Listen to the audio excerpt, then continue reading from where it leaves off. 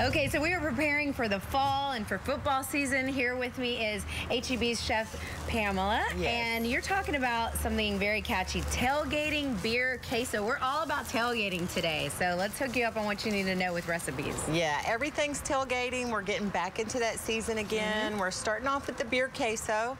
You want to melt your easy melt, add your Rotel to that.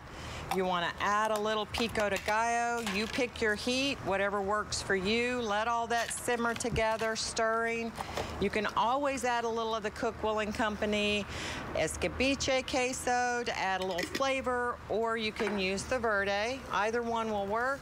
While that's melting, what you want to do is saute your onions, then pour in your Shiner Bock. I'm not calculating calories, folks. Yeah, don't do that. But it does look delicious.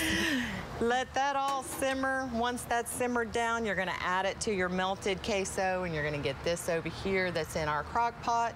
You can serve it with the pretzel bread. We have those rolls at HEB in the bakery. So how prominent is the beer flavor? Sorry, I didn't mean to cut you off. You will taste the beer. Okay. But it's reduced down, so you're really not getting the alcohol, just the taste. Got it. You can use the bites as well. Serve those at your parties.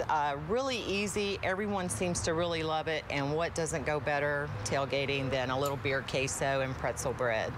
I see my favorite, deviled eggs. You even have them looking like footballs. That's so cute. Yes, our deviled eggs are done with our buyers. They're pickled brands. They come in several different varieties. We've used 3 today.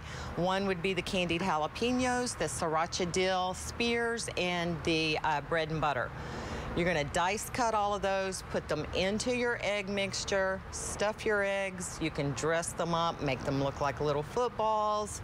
You can add a little of the dice mixture on top so that all your guests know which egg they're getting. And of course, we season them with the Adams Reserve rub. If you want your queso on the hotter side, use the Yucatan Rojo. That will definitely give you some heat. And it's all stocked up at HEB, of course. Everything's so at HEB. Grab and go for the pickles and all of the rubs, like you said.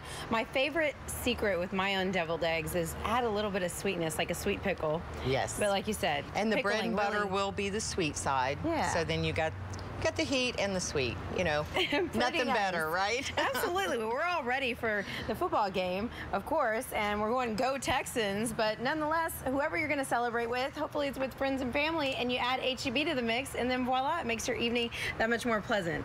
Thank you so much, Chef Pamela. We appreciate seeing you. Thank you.